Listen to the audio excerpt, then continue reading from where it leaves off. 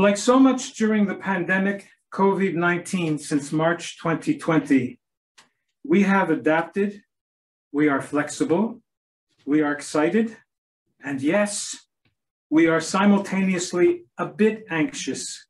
You see, this will be a landmark, a turning point, an experiment that challenges us, an outstanding event in our history, not only of the past, but for the future as well. Why?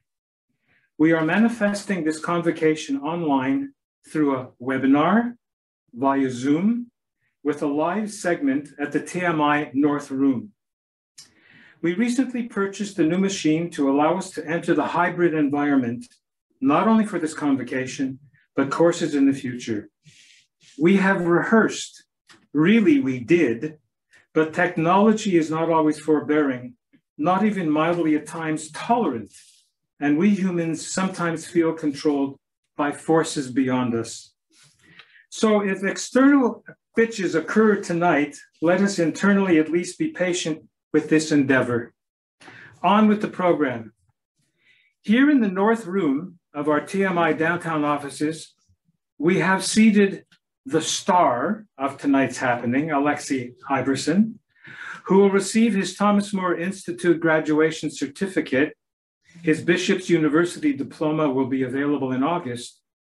His parents, who like me, I'm sure are relieved that this part of his journey is over. And seated too is the Executive Director of TMI, Dina Souleiman. Later, I will introduce TMI's new Manager of Academic Affairs. Every ship needs a captain, and today our Executive Director is not at the helm, but she continues to guide us through calm weather and rough waters. A word of greeting from Dina Souleiman. Dina, please.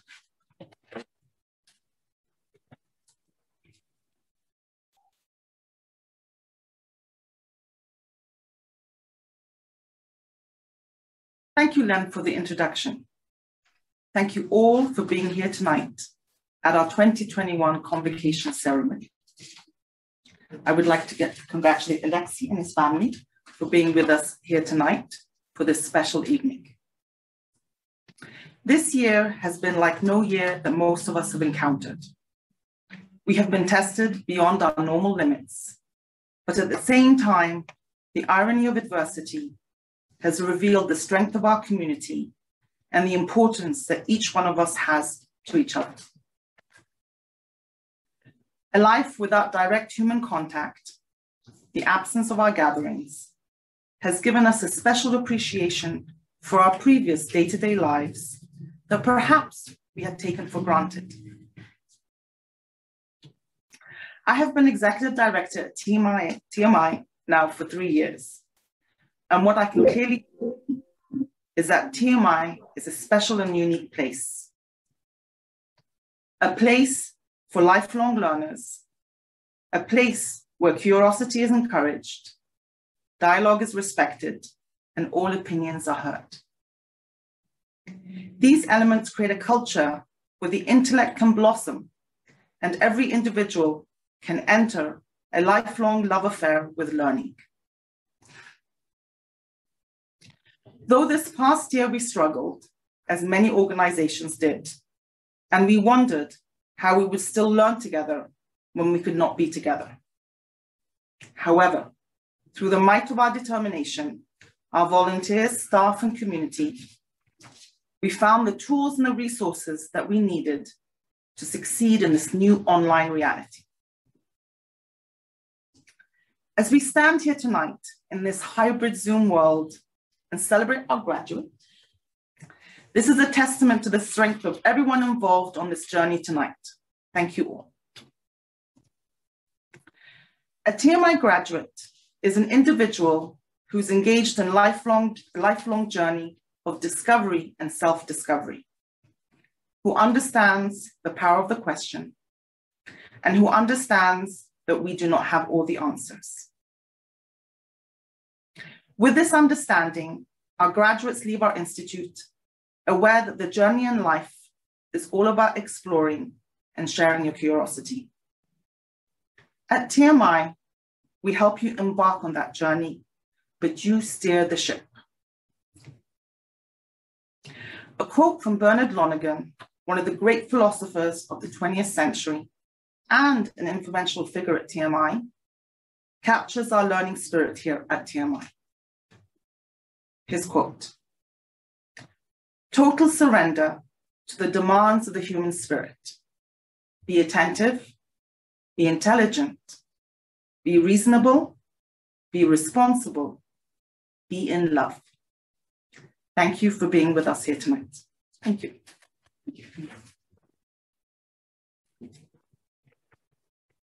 And thank you, Dina.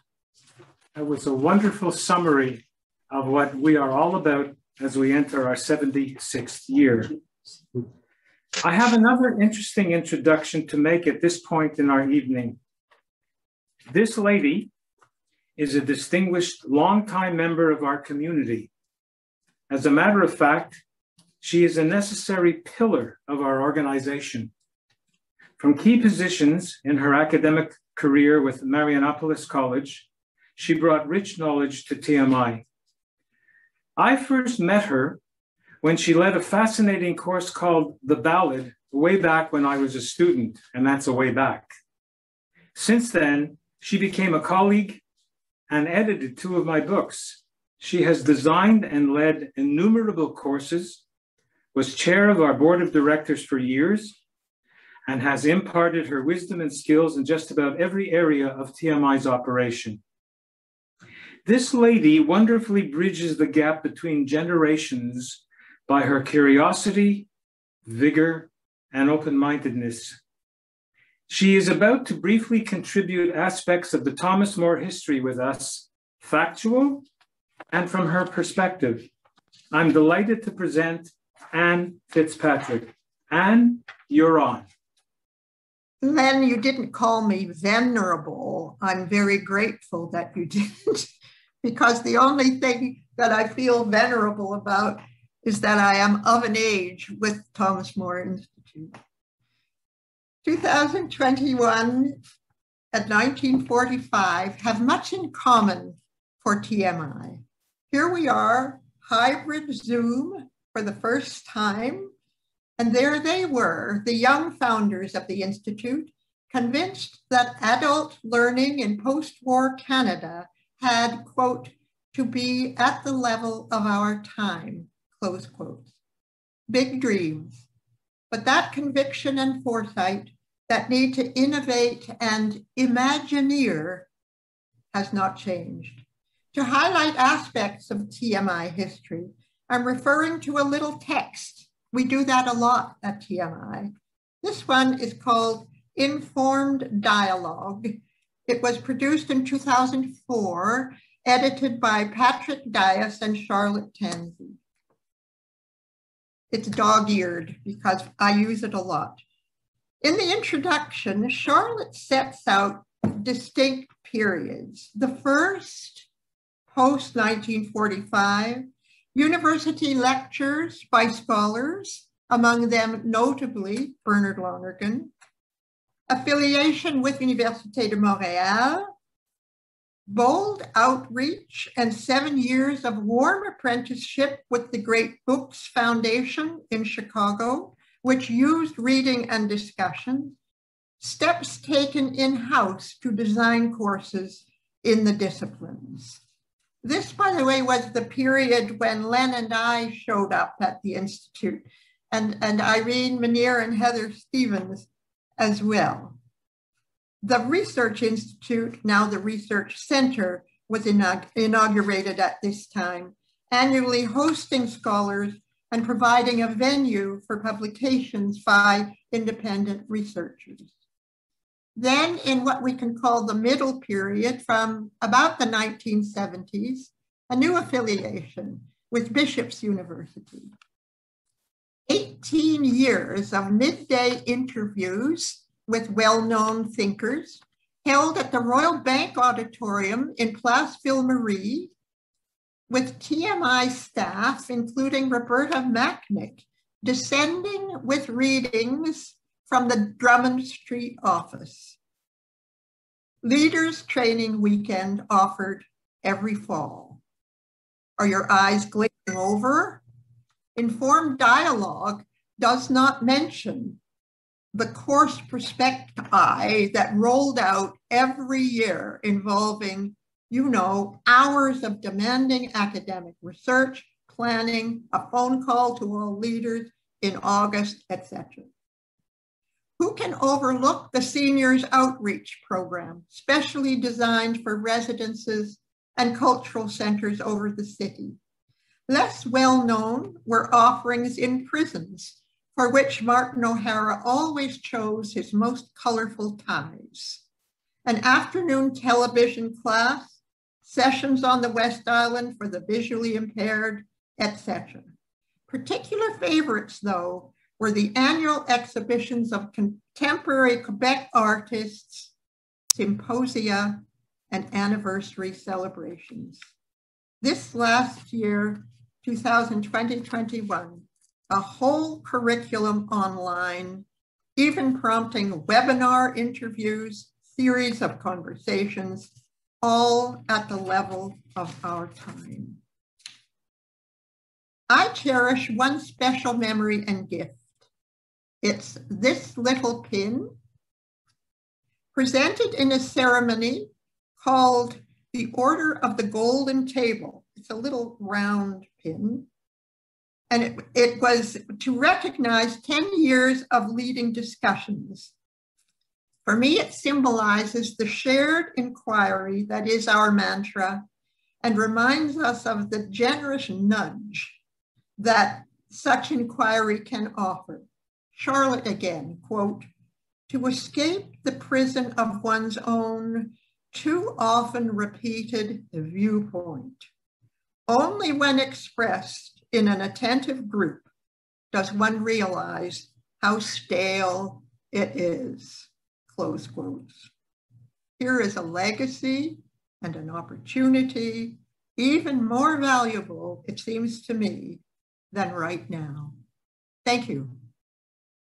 Thank you, Anne, for providing us with an illuminating TMI historical perspective as we enter our 76th year. And I just had a note in my thinking. We have an archival team that's working together to archaeologically dig out a lot of records and documents of our 76-year history. This will be provided to students who we have hired for the summer to work on our archives. So Anne, just as I requested from Dina, please hold on to what you gave us today because we can use this for our archives later.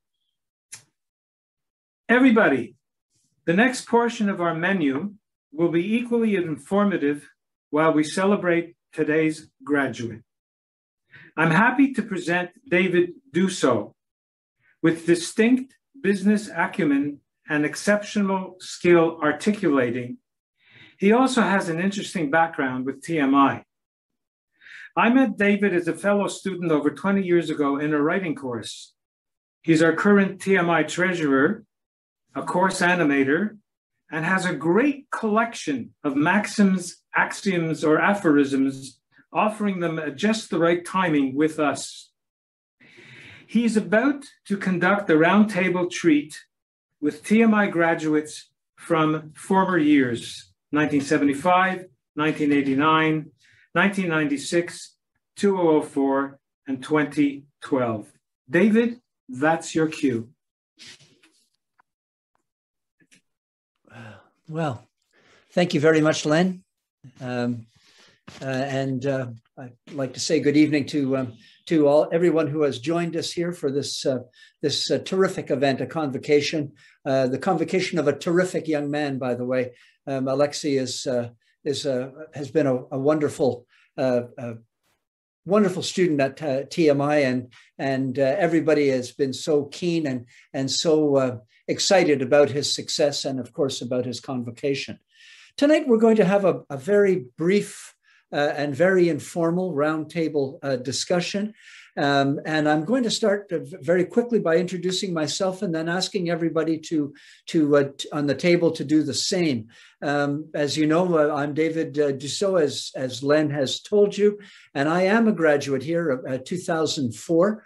And my 2004 graduation is interesting only in as far as I graduated exactly 4 days after my daughter at Queen's University, but in the same year. So that was good. And Thomas More has been one of the best little discoveries of my life, and a place that I am increasingly happy to call home, because I spend as much time at the Institute as I do pretty well anywhere else. So I've talked enough, and I'd like to perhaps I'd go from left to right, but it doesn't really matter. Pat, why don't you start, and then we'll go to Claire, and then Stuart, and then Kay. So Pat. Oh, good evening, everyone. I graduated with my BA from Thomas More in 2004. So I was a co-classmate of David's. And there were also 2 other students. So we were 4 who graduated that year. And would you like to know a little bit about what brought me into Thomas More?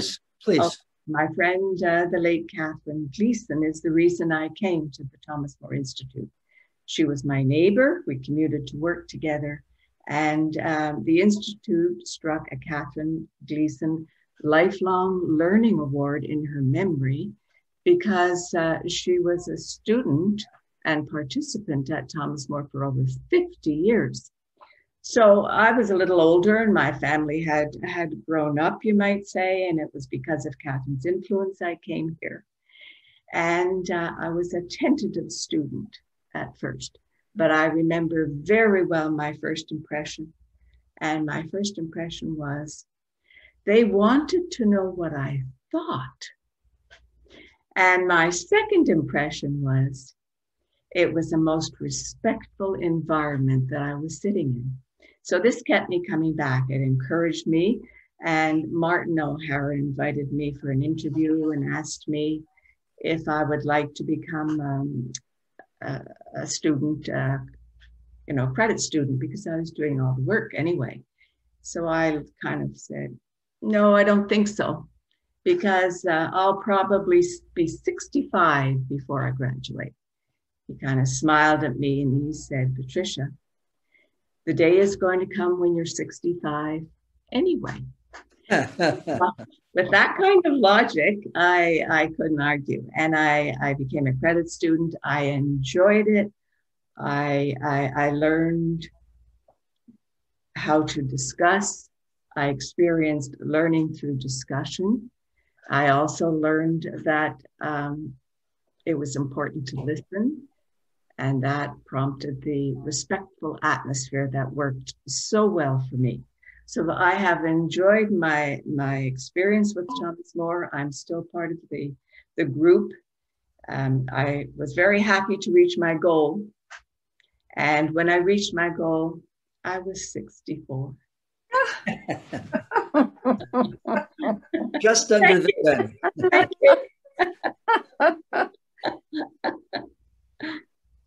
Thank you very much.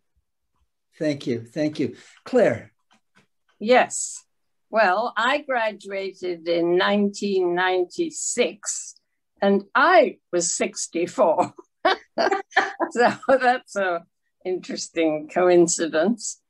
Anyway, I got my BA from Bishop's University in Lennoxville, Quebec, and I went there to receive my diploma, accompanied by Heather Stephen, who had really guided me through my 5 years of taking courses and occasionally having to bully me a little bit, and was a wonderful power to me. And I'm sorry she couldn't be here tonight, not well. But I graduated the same year as my youngest son graduated from his college, and we have 6 children. And he was 23 and I was 64. And he'd gone to boarding school. At that moment, when I had no children at home anymore, I wanted to study. So I called Archie Mallock, who was a professor at McGill, and told him I wanted to study and said, should I go to McGill? And he said, you could. And I said, that doesn't sound very enthusiastic. And he said, they're a wonderful university and they'll give you a diploma. That is what they exist to do. But if you want to ask questions about the issues of our times, find out about countries and the policies they've followed and are following, go to Thomas More. Well, I had never heard of Thomas More. I had only fairly recently come to Canada. I married a Canadian, having been born in England. Anyway, I had great respect for Archie Mallock, so I went to check it out and signed up for a course, and which the only one that was available was on geology, which I thought, I'm not really interested in that. But I loved the whole process. I just, based on asking questions and being sent to investigate the answers. And when I decided that I was going to study at Thomas More, and why not go for a degree, which I had not got, I had to write a lot of essays. It took me 5 years to complete all the requirements to be given the BA by Bishop's University. I have stayed on. I have learned how to become a leader and have been a designer. I've now been on the board for several years, and I'm an enthusiastic supporter of Thomas More and will always be so. Thank you, Claire. Thank you very, very much. Stuart. Hi, I graduated in 2012. And I think my journey getting to TMI is a little bit interesting because I was about halfway through my working career. I worked most of my career at St. Mary's Hospital in the labs, but I had taken a year's leave of absence. I was working in the tiny lab at the Catherine Booth Hospital, which, if any of you know, is right near Loyola campus. And I thought maybe I could take some courses at Loyola right next door, because my workload at the Catherine Booth wasn't great, so I had time in the afternoon. But as it happens, I started surfing, and I found the liberal arts program at Concordia, and I thought, this is exactly what I want to do. And it so happens that a nurse that was working right next to me, she was running the cardiac program. I was all excited. I was speaking to her about this, and she said, oh, the dean of the liberal arts program at Concordia is in my cardiac program. Why don't you go speak to him? So I went to see him. He was on the treadmill, and he said, come and see me in my office. Everything starts with the Bible. We'll have a chat. And I ended up taking a course at Concordia in their liberal arts program, a great books course. But to my dismay, I found out that most of the courses were during the day, the ones that I really wanted to take. So once again, I was back at the Catherine Booth, and it so happened again that there was a patient who I was recounting this story to, and he said, well, have you thought of the Thomas More Institute? I said, well, I've never heard of the Thomas More Institute. Actually, I probably had, because they used to advertise in the Gazette, and I would see it and the crest, and I would always wonder, well, what's that about? But anyway, so the wheels began turning, and lo and behold, I was walking my dog one day in Point Claire, and I ran into a man who started telling me about his history and education. He had finished a master's in history at Concordia, and then he said, but I go to the Thomas More Institute also. You should go talk to Heather Stevens. And so that's what I did. I walked in to the Thomas More Institute, and I saw those shelves of books, and went into Heather's office. And of course, there were more books, and some of them dangerously, about to fall off the shelf. And there were so many. And that's where it began. And just to to recount, you know, a couple of things about my experience. You know, I'm not a very talkative person. I'm usually very shy, but to my surprise, when I enrolled in the writing course, I found out we had to read our work, and I was a little bit worried about that, but it was such a friendly atmosphere that magically it was easy, and I enjoyed it. And you know, there were so many great courses. You know, the math course with Ken MacKenzie, the bagpiper, was another great one. And I don't know, Claire, if you remember, I was in your geology course, and yes, well, just 4 of us, I think. Oh yeah, one of my fond memories is we did the fossil walk. Yes. And we walked down Sherbrooke, and I took my daughter on that walk one beautiful spring day about 2 years later, and it was just fantastic. And so those are, you know, very happy memories. Thank you, Stuart. Thank you very much. Kay, last but certainly not least. Hey, well, good evening, everyone. Thank you for having me. It's an honor to be included here. I first heard of TMI in my early 20s when I was taking a translation course in an adjacent classroom at Darcy McGee.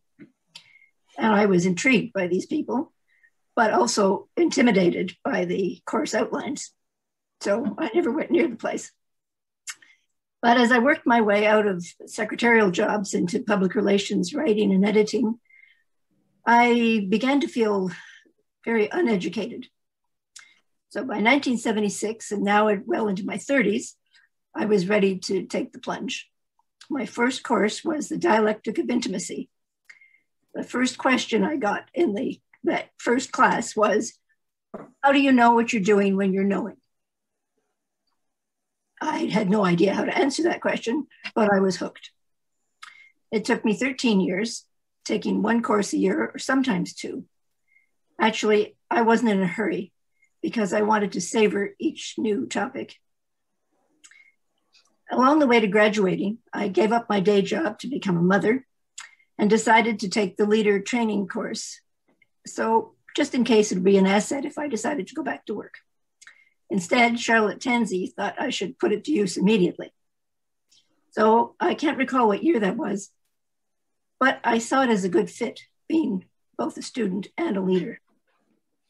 So by 1989, I was well into my 40s, having finally learned to think for myself and to use my voice.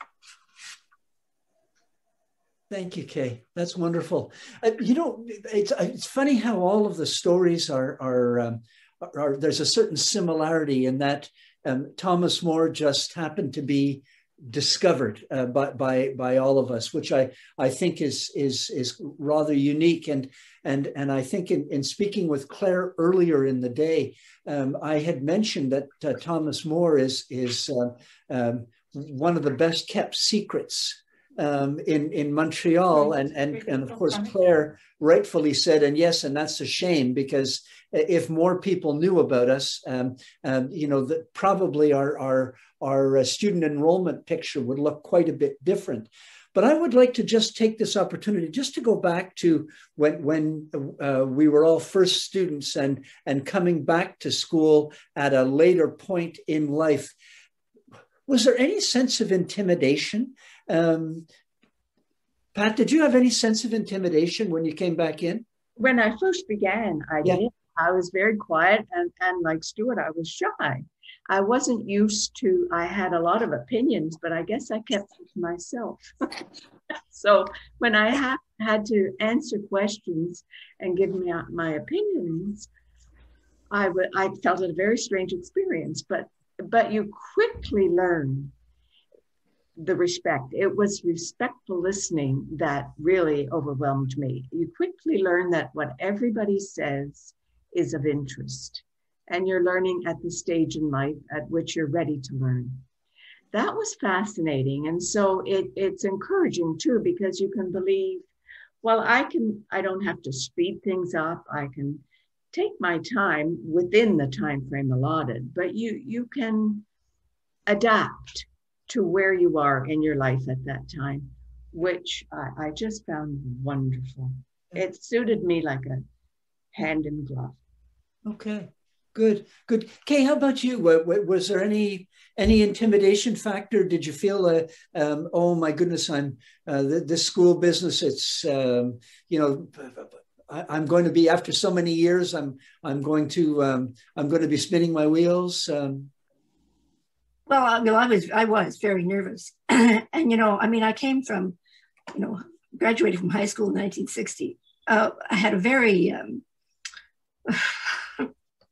very rigid schooling, and I really didn't learn to think for myself. So coming into a classroom here, which you're expected to think, kind of threw me.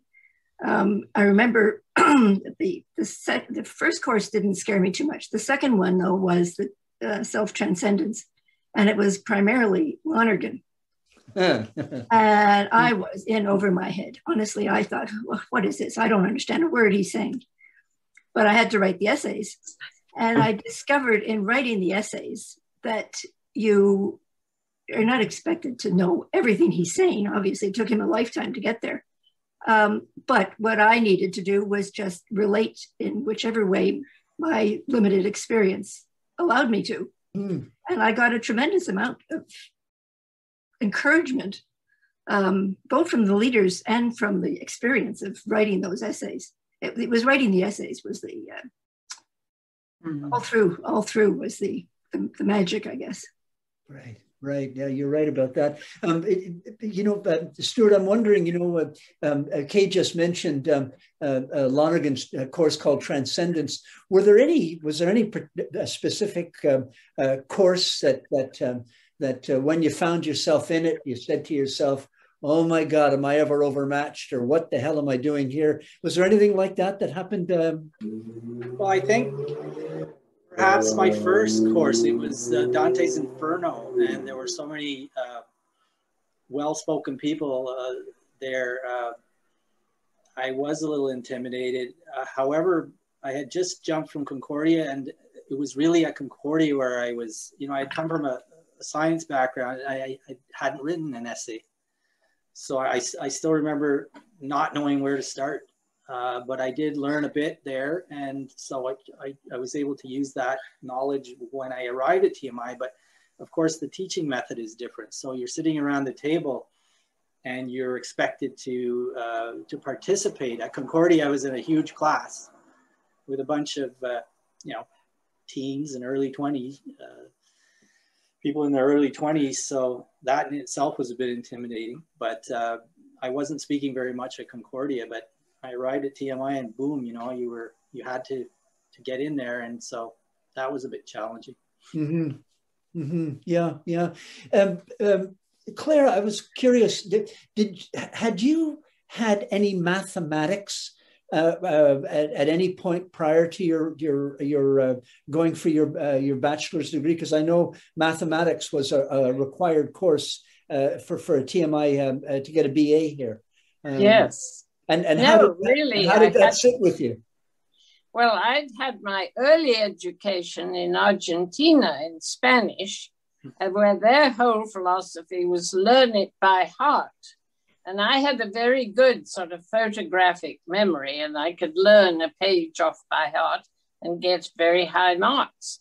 Then when I went back to England and went to an English boarding school, they asked me things like, what would you have done if you were Napoleon before Waterloo?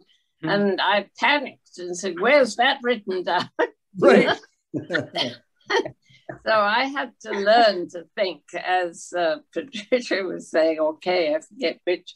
But math, I thought I could not do. And I learned that, yes, I could. I can't say I'm a mathematician in any way, I'm not. But Thomas More was just a wonderful experience altogether. I loved it. Good, thank you. Now, the thing about Thomas More is that, and I look around and you're all present. It kind of gets into your blood. I don't know how to explain it other than that. And it's this I think it's I think, Pat, you hit the nail on the head before when you said it was such a wonderful, respectful place. And you know, you go originally to become, to get your degree or to become a student or to itch your curiosity. But a funny thing happens to you. The next thing you know, you're making friends and you find yourself a part of the community. Kay, you know, you said that you took a long time to do your degree, but I know I had the honor and the pleasure of having you as a course leader when I was doing my degree. So you're a classic case of someone who, and everybody here really, got into the blood, and somehow you're still, we still have you under contract. Right. How do you explain that? I don't know. I was just always very comfortable, and there was always a challenge. I mean, in the days when Charlotte was recruiting the leaders for each course, I mean, she would always come up with 3 suggestions that she'd think I would be interested in, and I mean, it was very hard to choose. They were all good. No, I was hooked. I couldn't have lived without Thomas More. Really, it was. And I remember when I was first sort of coming, Charlotte one day said, Claire, I want you to lead a course about the relationship between Greece and Turkey and that whole area. And I said, but Charlotte, I don't know anything about that. And she said, well, I want you to co-lead with, I've forgotten his name, but she said he has 400 books on the subject. He knows everything there is to know, and you can supply the wide-eyed wonder. Never forgotten that. But I agree with getting under your, the Thomas More gets into your blood, because during my course of studies, we moved from the city to the Laurentians. Mm-hmm. So it was a good hour and 50-minute drive. And I thought when we moved there, I thought, I'm too far away. I just can't. So I stopped going to the Institute for 2 years. And then I missed it so much. I thought, I don't care. I'll be able to do that hour and 15-minute drive, and I rearranged things differently just to keep going, because I missed being there. And, walked in the door and there was Heather. Hi, how are you? Yes. It's yes. Lovely. I think that's one of the nice things about Thomas More is that there's always, when you walk in those doors, and for me, it's Atwater Street. It could have been any one of a number of different streets over the years, but for me, it's Atwater Street. And you walk in the door and it doesn't matter who happens to be on duty that day. You kind of walk in the door and you want to say, hi, Mom, I'm home. What's to eat? It's that good. But the other thing that I've noticed about Thomas More is that, how shall I put it? While we're all very, very happy to be Thomas More graduates, and I'm wondering, I know, and I'm thinking mostly of myself, I don't do the best job of recruitment. And I'm wondering, I'm just throwing this out at you. I don't go out to, it's not commonplace for me to say, oh, you're looking to do this? Why don't you go to Thomas More? I don't know why I'm not that way. Does that ever happen to any of you, or are you bigger boosters than this individual here that doesn't seem to want to push a good thing forward? Well, one of my daughters comes to Thomas More and takes courses, and she's younger, and she just loves it too. She just finds it very, very interesting. Okay. But I know what you're saying. There's a certain age group we have to try and reach as well. And I guess the more you talk about it, the easier it might be. Maybe we don't move in those circles enough. I'm not sure. Well, that's interesting, Pat, because all the boomers, if you will, we're all together, and there's a big cohort of us. But yes, specifically, I'm wondering, Stuart, if you see some opportunity for that magic, you know, because you were looking to complete a degree. There's some magic that we may yet have for that, shall we say, 30 to 45-year-old group that seems to be underrepresented in our classrooms. Well, I've always hoped for that. I've hoped that we can. I'm not a boomer. To you know, appeal to that age group. It's tricky, but you know, you really, you know, there's so many choices of things for people to do, and when you're as small as Thomas More, it's hard to compete. But I do have hope. I know we used to have the open houses, and sometimes they were packed. And there's, you know, perhaps that's another thing we can try again. So we'll see. Maybe more events. These webinars they've been having have been fantastic. I hope that continues. Yeah. And you know, if people knew what it was like there, they would come. So it's just getting them there. Yeah, we just got to get them in the door. You're right. You're right. Yeah. Last question, because we have to wrap this thing up at some point in time. If you were doing it again, okay, someone comes up to you, and I don't believe in the Frank Sinatra business. You know, I've got a regret, but only a few. I did it my way, because if you haven't examined your life and figured out that there'd be a number of things you'd want another go at, I think maybe we're in the wrong institute here. But my question is, if you were doing it all over again, would you do your degree earlier in life, or was this a really good fit for you? Really good fit for me. I couldn't have. When I look back there, I couldn't have gone from high school to university, okay, because I had learned by rote. Somebody else said that too. You know, didn't learn to think. I could not have gone on to a regular program. Okay, and I needed the years in between. I needed to be a little more independent and whatnot to be ready. And it came at the right time. It was. Yes, like Kay, it came when I was ready for it to come. When I finished school, when I was matriculated out of school, I wasn't interested in carrying on. I wanted to go to work, travel, see the world. That was my focus at the time.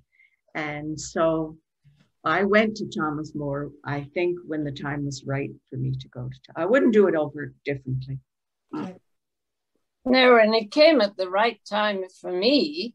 I mean, having 6 children kept me pretty busy. I see. But when the last one left, then I wanted to study. And I hadn't studied before. We'd traveled when we first got married. We went out to the Philippines, invited by one man who was quite well known there, who happened to have been in Canada and who we'd met. You know, that led to Japan and then China and Taiwan and Vietnam and Myanmar and all those other places. I traveled a great deal. It came when my last child left for college, for boarding school, I mean. He went to Bishop's College School. And then he went to another school in the States, which he loved. And that is where he became a Quaker. It's all an interesting story, all of them. I know a Quaker family in Nova Scotia. Uh-huh. Mm-hmm. And Stuart, how about yourself? I couldn't have done it another way. I spent years thinking I was going to go back. But I assumed I was going to take science classes, continue on in science. And I realized at one point, I really didn't like science as much as I thought I did. And when I started at TMI, I realized that's what I like to do. I like the liberal arts. And I still, to this day, it's, you know, the liberal arts, music, things like that. I've retired from science, and I'm happy that I'm retired. So. Well, and I guess the Buddha was right. When the students are ready, the teacher will appear, and that seems to have what seems to have happened to all of us. Well, I want to just take a quick second to thank you all for joining this round table this evening. It's really kind of you to give the time, and wonderful to see your faces again. That's really a bonus, and I hope you stay well, and hopefully, who knows, maybe this fall we'll be back to some semblance of normal, and we'll be back in the classroom. But until then, have a wonderful summer. Thank you very much. Len, I believe it's over to you. Thank you. Thank you. Thank you, David, and our former graduates. We haven't always been on Atwater. We used to rent facilities on Drummond Street, and recalling your graduations, we graduated in a ceremony at the Ritz-Carlton Hotel, came back to our rented offices on Drummond Street, and I had been with TMI for a number of years, and my wife, who had attended that night, said to me, after meeting the staff then, I can see why you fell in love with this place. There are people tonight on the webinar who are not part of the community, and it sounds like we're a closed club, and we're not.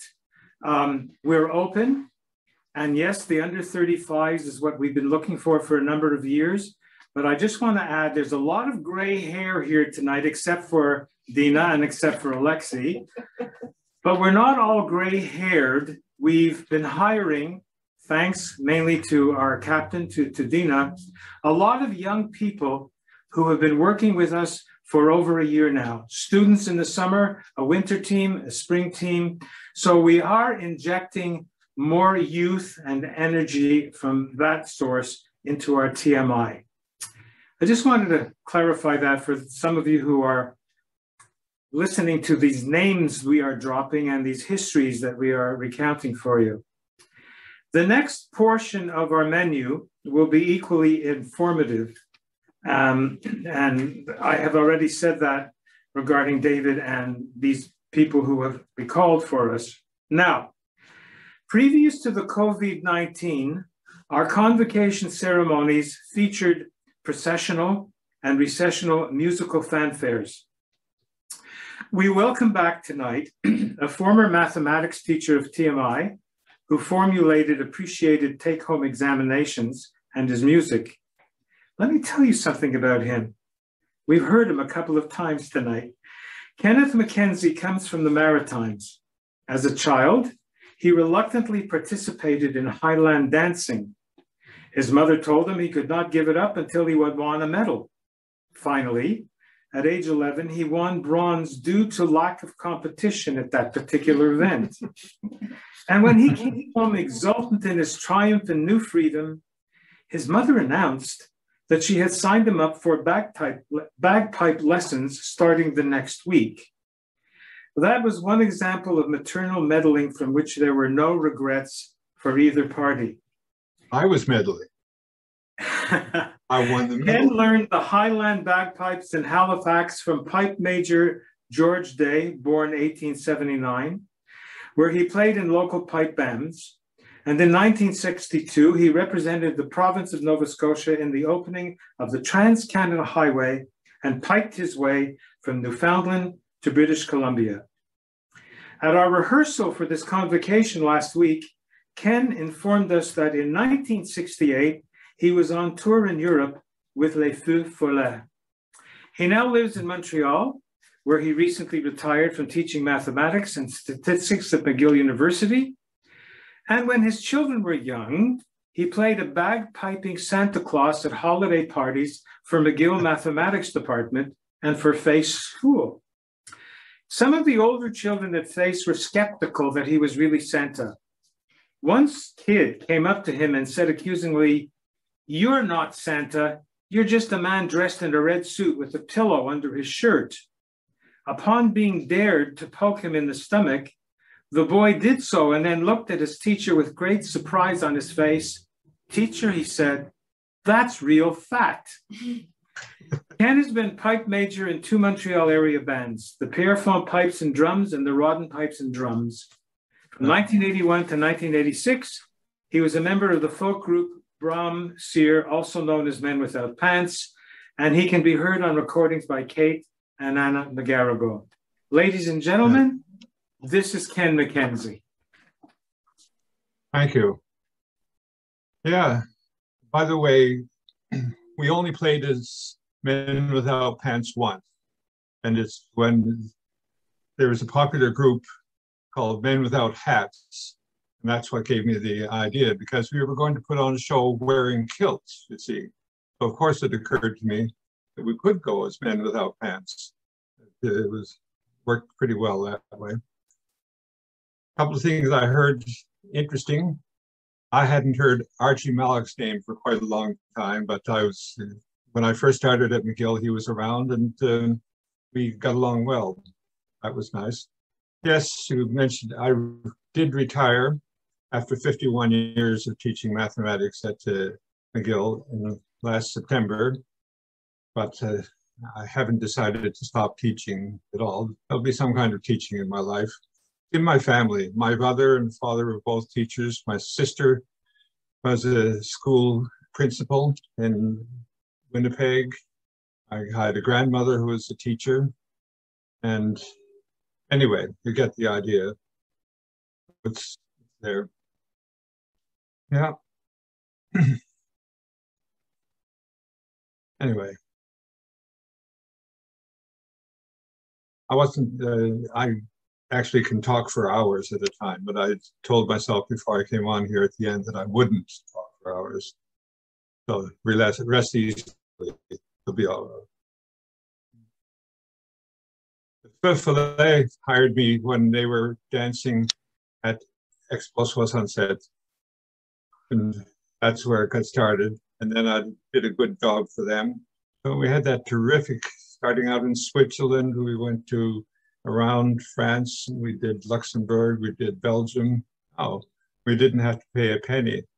And it was fun going right across Canada for the opening of the Trans-Canada Highway. Terrific. I said you could call it Road to the AISLES, but the bagpipe tune and the song, it's ISLES, the Isles in Scotland. There you go. I better stop before I do talk for hours. I'll play the tune for you.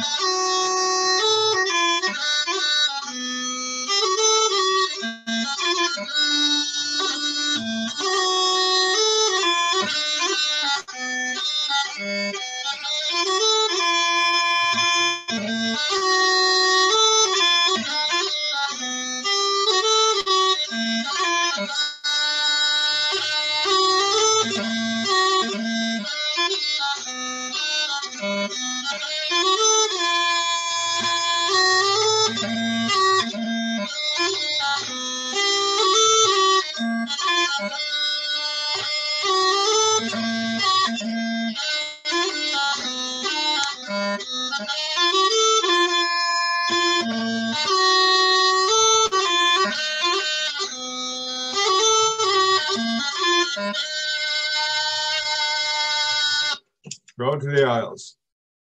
There you go. By the way, I should mention, I'm not a post-war baby, whatever we're called, those people are called. I'm too old to be post-war. Thank you, Ken, for amplifying the pleasure of tonight's event. We'll be calling on you towards the end. Everybody, the Thomas More Institute recently added to our staff a young man who is now our Manager of Academic Affairs, volunteering for the last 5 years as a member of and recently co-chair of the Curriculum Committee, designing and leading various courses. He has impressive academic leadership, teaching, collaborative research, and publishing credentials. A remarkable profile for one so young. I'm particularly interested in his current pursuit of the PhD individualized program at Concordia University. His working title of his thesis is Mere Love, Eros, Beauty, and Fetish in the Works of C.S. Lewis and J.R.R. Tolkien. It is my pleasure to direct our attention to our new Manager of Academic Affairs, Joseph Vietri. Joseph, that's your cue. Thank you, Len. Hello, everybody. As Len mentioned, I'm the new Manager of Academic Affairs. Though some of you may know me from the courses I have designed and led, I hope to speak with and meet with everyone in the coming weeks and months. While you will all get to know me today, our focus is on our graduates. So, Alexis, on behalf of the Thomas More Institute, we acknowledge your having fulfilled all our requirements. The records of your performance has been submitted for ratification by Bishop's University. You can look forward to being awarded the Bachelor of Art degree at their convocation, which has regrettably been delayed this year until August. It is my great pleasure to present you with our Thomas More Institute certificate and to offer congratulations on completing this undertaking. Congratulations. If we were live, or if Joseph was here, he would be presenting this to Alexis with great relief on the part of his parents and his mentor. Dad wants a picture. Just a reminder, echoing Joseph, that the Thomas More Institute certificate is today, and the University of Arts diploma will be available in August. Now is the time for the dessert of our carte du jour, or bill of fare. Get ready for a lot of calories as I focus on our graduate, Alexis Iversen. Of the many members of the younger generations that I have mentored before and during the Thomas More years, today's graduate stands out for me. He's the only TMI student who was given my home phone number and the only one ever invited into my home and the only one I socialized with outside of the halls of TMI, a couple of plays, supper, many conversations. And there have been many students that have passed by me, through me at Thomas More Institute. Why have you given so much energy to this guy? I was asked several times. Why? One reason is that there is a parallel between my early years at TMI and Alexis. A second reason, and noteworthy, is I believe in the results of intergenerational dialogue.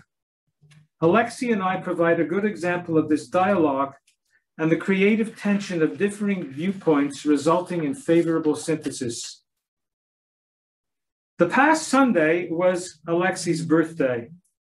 When I emailed him greetings, he mailed back stating, "It's actually the big 30, Len. It is quite overwhelming, as I had always intended on living in a perpetual state of adolescence." Unquote. I'll mention two things to you, Alexis. Thing one is a lot of us hoped we'd remain in a perpetual state of adolescence, and there are those who get stuck in adolescence, sometimes until middle age. Thing two, the big O does not apply only to 30. Remember this, just about every O after that, 40, 50, 60, and even beyond is a big one. And your turning 30 this week reminded me of another convocation. This was 2008. Incisive Danny Shuela interviewed me as I was guest speaker at that convocation, he bringing to consciousness parts of my book that hadn't really occurred to me before. It was an evening I won't forget, not even matched by the launch of my next book at TMI 7 years later. Anyway, Alexis, your turning 30 this week motivated me to dig back into that 2008 convocation. And I found this that I quote from Raindrops, Glimpses, Moments, an Unconventional Memoir of an Unplanned Journey, which was my book. Here's what I put. When I was around 30, assigned to create a new outdoor survival camp in the Laurentians, And John Heron, then in his 70s, was the exceptionally perceptive editor of the Royal Bank Monthly Letter, I enjoyed a brief personal correspondence with him, having read and been influenced by his monthly letter since my teens. Culling through old clippings from those letters of long ago, I came across something he wrote. Someone has said that the greatest mistake by the contemporary generation, any contemporary generation, is that it does not read the minutes of the last meeting. It starts its course with the handicap of having to learn all over again in practice what it could have learned readily from the records of its ancestors. 13 years later, John Heron wrote something else that I have retained, and I apply to the Alexis Len mentorship mentee adventure of the past 8 years, when so much has been happening in our society. Back then, we were approaching the eventual decline of the turbulent youth rebellions, parent-offspring conflicts, racism issues, social and political upheaval, and the bloody violence of the 1960s, the West's cultural revolution, as some people labeled it. Or as playwright Arthur Miller said, the only beneficiaries of that period were the record companies and jean manufacturers. John Heron stressed that while there are perfectly understandable differences between the generations, there was a great need for existing chasms to be bridged between them. Both sides have habits and thoughts that need adjustment, and they can reach that adjustment through dialogue. This need of adjustment has been with me, especially in recent decades, as I have aged. Observing and supporting Alexis, developing gray hairs because of him, the parallels keep coming to mind. I first arrived at TMI in 1966 in my 20s, just like Alexis, and I felt very intimidated. As I prepared for this June 11th convocation of Alexis, I was able to trace Alexis' growth for over 8 years and review my 8 years, also starting in my 20s, and also taking 8 years or so to earn the degree at Thomas More. Eric O'Connor, a founder of TMI, was a first mentor. You have no limits, Len. And after the second mentor, the late Ben Shear, if you can read, you can do it. They both encouraged, sustained, one gently but firmly, the other with what I might term tough love and abiding belief in my abilities. Irene Manier, colleague and friend here at TMI, said to me several times, we grew up at TMI, and we certainly did. In many ways, on many levels. If the formative years are associated with youth, the TMI experience then and now are formative because of TMI, where confidence is developed and intellect widened. Man's mind stretched to a new idea never goes back to its original dimension, ascribed to the famed and brilliant Oliver Wendell Holmes. It's certainly applicable to the TMI experience. I have enjoyed observing the stretching of the mind as I see it in Alexis' evolution in thinking. It's exciting and a privilege in the mentor-mentee rapport with him. I really believe that while there are perfectly understandable differences between the generations, the great need for existing chasms has been and continues to be bridged between Alex, myself, and older members of TMI. Both sides have thoughts that need adjustment, and they can reach that adjustment through dialogue. This adjustment, this dialogue has been evident throughout our 8-year voyage, a trek that he and I shared of ups and downs, side roads, cul-de-sacs, and a map that he and I had to draw over and over and over again. If my two early mentors at TMI told me that I have no limits and practiced an abiding belief in my abilities, I say to you, Alexis, the third and really primary reason I stuck by you is you have no limits, and my belief in you is also abiding. Please remember that in our culture's rush to advance We sometimes forget that we see more and farther than our predecessors, not because we have keener vision or greater height, because we are lifted up and borne aloft on their gigantic statue. Or made famous by Isaac Newton, if I have seen further, it is by standing on the shoulders of giants. That's been our journey. What's next, Alexi? Don't even try to answer. We'll see. We'll see. Now it's your turn. Good evening, everyone, staff, faculty, and guests. I've noticed I've been allotted 15 minutes. I thought I had 3. So first thing I'm going to do is invoke Shakespeare, Polonius, and Hamlet when he says that brevity is the soul of wit. I'm going to expand on Shakespeare and say brevity is also the soul of this speech. I'm fortunate to find myself here today as both the best and the worst graduate of the year. I will no doubt edit these details one day and proudly tell everyone that I was the top student of my class. I will be sure to leave out all other details. I arrived at Thomas More Institute almost 9 years ago, and I'm thrilled to finally be leaving. It was an interesting, challenging, and dynamic journey, but I suppose 9 years is long enough to get your bachelor's degree. My journey at TMI has taken me from being a young, silly whippersnapper to being a slightly older, grumpier whippersnapper. And it has been a very stimulating transition. After loafing around the entire summer of 2012, lazily trying to decide which university to attend and forgetting that my attendance was entirely contingent on my admittance, my mother began threatening me with carpentry school. If one thing intimidated me more than school, it was employment. I quickly got something of an act together, visited whichever university I could, including TMI, which was also a discovery of my mother. I was fortunate enough to bump into Len Richmond, who was immediately enthusiastic about my attending TMI and who, as of that point, made it his top priority to keep me from failing, despite my best efforts. If I were to compare my time at TMI to a myth or archetypal story, it would no doubt be the tale of Sisyphus, the Greek man who despised death and therefore put it in chains. He was punished by the gods, however, and because they were displeased with him, and he was condemned to an eternal punishment whereby he was forced to roll a large boulder up a mountain only to have it roll back down. And he was forced to do it over and over again. In my version of the story, I am neither the protagonist nor the gods nor death, but am in fact the boulder.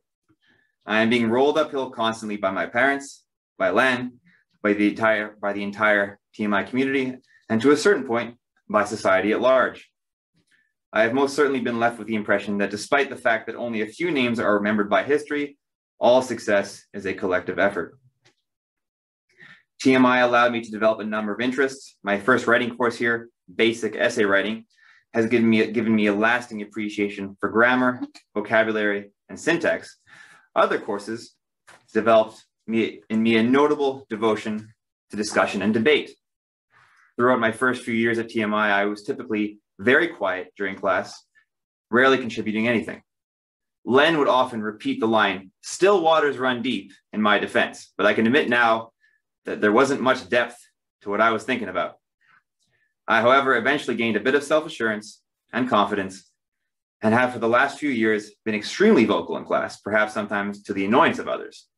I have been known to lead discussions down very, very controversial tangents. TMI has also allowed me to generate a deep respect for liberal arts, for the classics, for history, literature, philosophy, and political science. Even my political orientation changed while I was at TMI. I entered as a disinterested, unlabeled, sort of centrist, and left slightly more conservative than Edmund Burke. The interest in liberal arts was even developed to the point where I now read the classics recreationally. I was so unbelievably fortunate to have stumbled into TMI.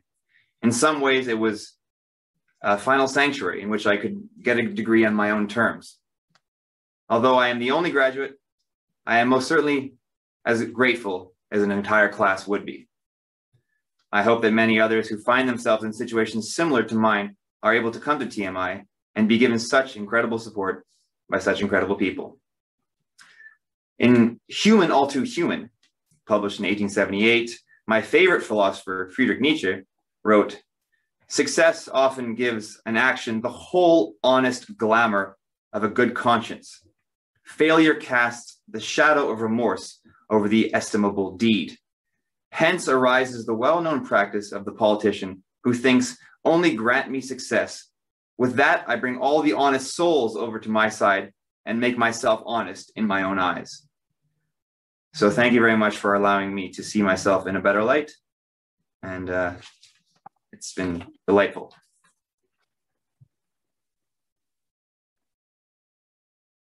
Thanks, Alexis. Honestly, 8, 9 years ago, he never talked. He never talked. This concludes our unique convocation for 2021, which we have recorded for our archives. Thank you all for taking the time to celebrate with us. Stay safe, stay well, and we'll see you either or both online and at TMI offices. Ken, could we have a short recessional exit, please? All right. I'll play a slower tune called The Mist-Covered Mountains.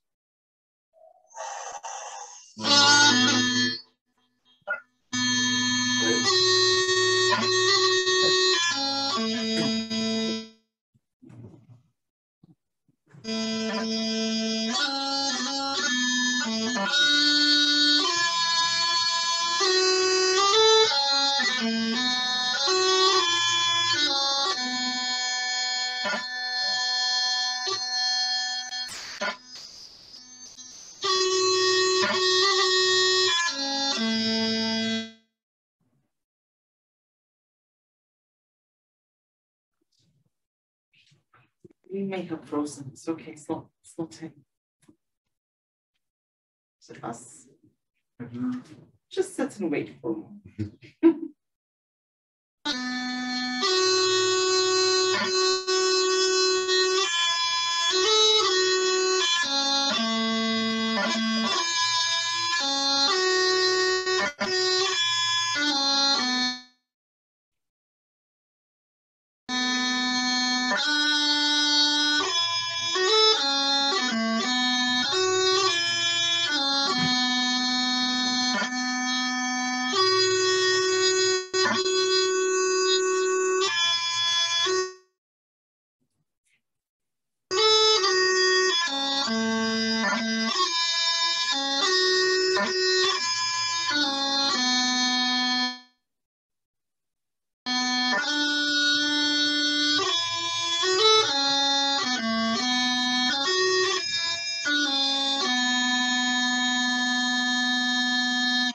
Yeah, I forgot to give you the Gaelic title. Dina Morvina.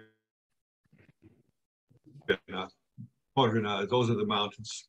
And Hebe, that means I see the great mountains. Thank you again, Ken. This is wonderful. Our captain of our TMI ship, Dina, runs a very tight ship. It's not even 7 o'clock, and we were scheduled from 5:30 to 7, so wonderful. Good night, everyone. Enjoy a wonderful summer ahead. Zoe, you can cut us out. Thank you.